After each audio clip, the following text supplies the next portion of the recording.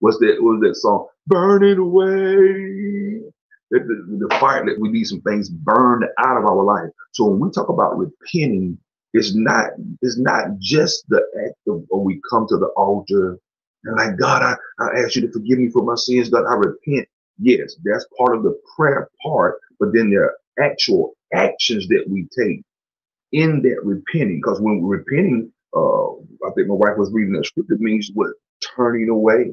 Mhm. It talks about a change of heart, a change of mind, a change of attitude. So doing this 21, oh glory to God, doing this 21-day journey, right, of revitalization, right, what's going to be happening as we're repenting, and as we're repenting, the Holy Spirit is going to help us recognize these are some areas where the enemy has been allowed to come in and wreak havoc in your life. It could be in the food category, right? In food, like you know what? These foods right there, you love that right there, but that's the thing right there that keep giving you that little budge. You keep wondering, why? Like, I feel like I don't want to eat a lot.